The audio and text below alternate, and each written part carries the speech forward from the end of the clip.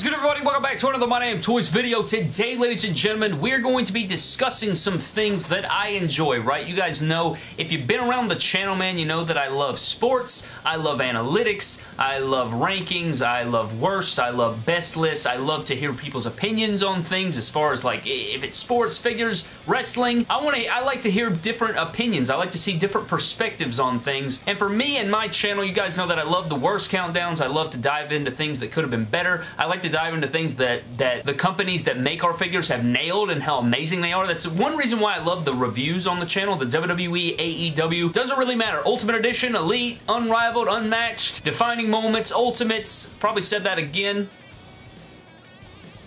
But today, man, we're going to dive into a few times that WWE and Mattel, I guess you could say cross the line, Brad. I guess I could name the video that. I was going to go with drop the ball, but I think cross the line fits the theme better, if you get what I'm saying. Today, ladies and gentlemen, we're going to dive into my list of, I was going to do 5 times, but I kept thinking of figures, so whatever the hell the list ends, man, let's just dive into it. Here are a bunch of figures that Mattel created, Elite specifically or Ultimates. I put a slash mark, you know, I put a slash mark. These are times when WWE and Mattel cross the line when it comes to producing WWE Elites and Ultimate action figures. Now, this isn't just going to be times that, you know, the worst of the worst figures or something. I've done that before. I've done worst countdowns. I've done best. We've done rankings. You guys know I love doing those videos, so we're going to do that here today, man. Let's dive into times that Mattel crossed the line. Starting out with my list, man, these are actually the inspiration behind this video because I was sitting there thinking of some different fix-ups I wanted to do, and I looked up on the shelf and saw these figures and said, damn, bro, Mattel really crossed the line making those. Or I said drop the ball, but you guys know that I switched the title. I'm going with the Elite 81 Street Profits, man. These had so much potential. I was super hyped for them. You guys know that I wanted to use them in the pick fed, and now I don't know if that's a reality. I really wanted to bring them in. I had some ideas brewing for myself, possibly a new faction. Like, it was going to be crazy, and then we got the figures. I reviewed them, and I was like, ugh. I don't know, man. Not very good, man. Not very good at all. I'll tell you what, Bradley. The Montez Ford figure is way better than Angelo, and I love Montez Ford. I freaking love him. I think he's fantastic, but they didn't give him any lower leg articulation, and he just reminds me a lot of the Elite 65 Ronda Rousey. I love it from the waist up, and I love the gear and everything, and he also has the John Cena shoes, and not having any real, like, lower leg stability, he just feels, like, really stiff in the legs, and it really ruined the figure for me. Also, I had to give him the fade haircut a little bit. The haircut was really weird looking. It didn't print right or something, and they made it that way. It wasn't like it was just mine. It was made that way, but also the Angelo Dawkins is huge, bro. He's massive, and he's not that big in real life. Why is he so big? I don't know why they went with this torso. I don't know. They're definitely not going to change it now. Like, he's massive, bro. He's gigantic. He is literal massive. He's like Braun Strowman, and I don't know why that is. He's definitely not that big in the chesticles. The legs are super weird. My knees wouldn't bend right. It didn't work out, man. It had so much potential, and it didn't work out, and I had to put them on the list. Next up, we've talked about this figure at nauseum, so I'm not going to spend too much time on it, but the Ultimate Edition Becky Lynch figure, a lot of people rate it as the worst of all time. Her, Shinsuke, and Edge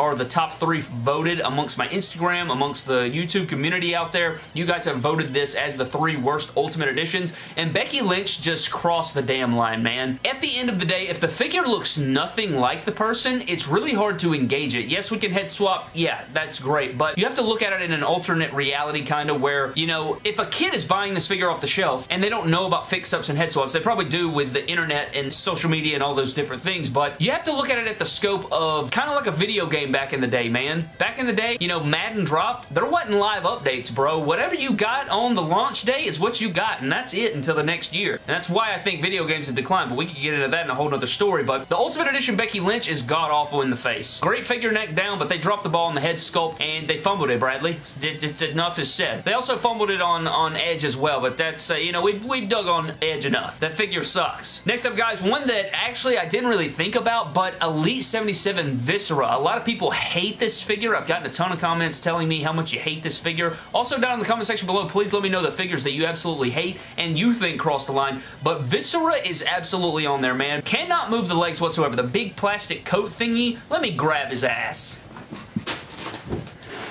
Look at him. You can't really do anything with this, man. This is very thick coat. You can't really, it won't move. He can't even bend over. He's basically a glorified basic figure, and he looks great, man. He looks great, but I think they could have rethought this, done something else with it to make it where we can articulate the legs, we can articulate the ab crunch, because the King Mabel is really damn good and it feels great in the hand. This guy right here, not so much, Brad.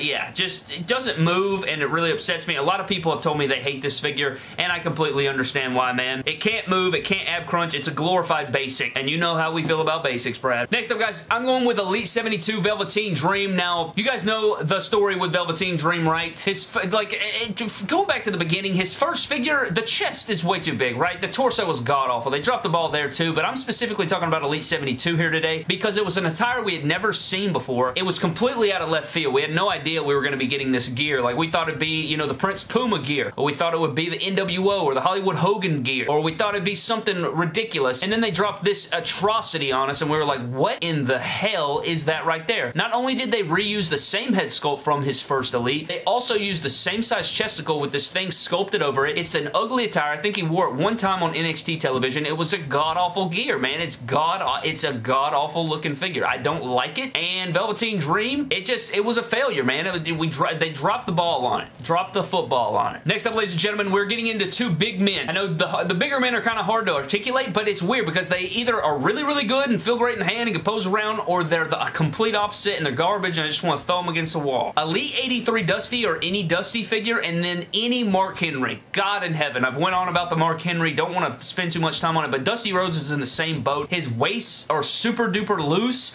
His head sculpts are always a little bit off to me. I don't feel like they've really captured Dusty that great. I think the Elite 83 was pretty solid. There's probably maybe another one, but I want to say he had like one ridiculously awful head sculpt. It's not coming to my brain, but the legs are god-awful. Like, as soon as you push it forward, it doesn't even stay like that, man. It goes right back, and it barely has any articulation whatsoever. Mark Henry's the same way. He had super loose ankles. You couldn't even move him around. Legs feel like they're going to snap every time you move them. So Mark Henry and Dusty Rhodes, they were right there with each other, man. I had to put both of them on the list because they crossed the line. Coming into our final two that I want to mention, man. Also, we have an honorable mention, but Elite 88 Trish. This figure is just a, oh my goodness. We literally reviewed it the other day. Looks nothing like Trish Stratus, man. It completely missed the mark, and this is one of those times where they fumbled the bag, man. It was a complete fumble. Figure looks nothing like Trish. The Elite 88 Trish is probably going to be the worst figure of the year. We'll see at the end of the year. You guys know I love the worst figures of the year countdown. I can't wait for it. It's something I look forward to. I look forward to the best figures of the year video, too. I look forward to both of those. They're very fun for me. But Elite 88 Trish, man, just super plain Jane looking. They're using the same freaking boots that we've seen forever. And the head sculpt looks nothing like Trish. It's just a completely missed mark, and you hate to see it. Next up on my list, man, I'm going honorable mention here. Elite 50 Rhino. You guys already know the memes and the gifs. There's never been a gif made out of that figure. I don't know what the hell I'm saying. Rhino, freaking cinder block boulder ball shoulders, Brad. Ugly looking figure. Horrible. God-awfulness. Terrible. Not good. Worthless. Insufferable. Atrocious. Godness, I guess. Not a good figure, man. Looks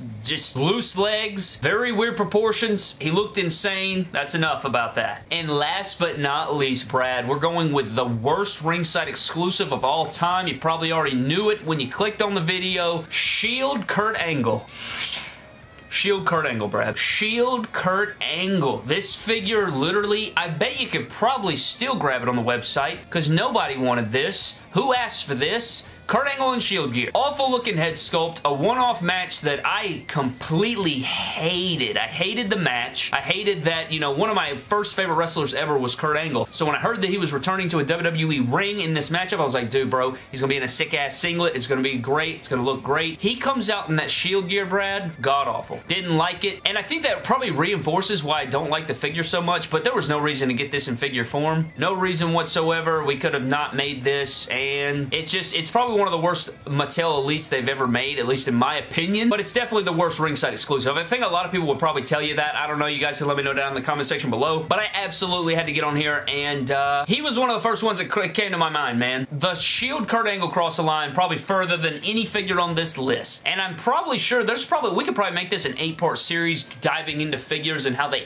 screwed them up and how this proportion looks god-awful and how they did this over here, and I tried not to nail it down to like just one bad part choice, choice, but just like an abundance of different things that went into the figure, or where they dropped the ball on a figure that could have been great and that we were really excited about, and then they dropped the ball. That's kind of what I was going for. Figures that we were super hyped for, and then it was just like, why did this happen? So that pretty much wraps up my list, man. I want to know down below what you guys think. As you guys can see, Elite Champion in the ring over here. Main event time going on over there, so you guys can wait for that. It's coming, Brad. Let's get it. Thank you guys for watching. Subscribe to the channel. Follow me on Instagram, Twitter, and TikTok at MyDamnToys, and I'll see you guys in the next video. And don't cross the line like every figure on this list in today's video.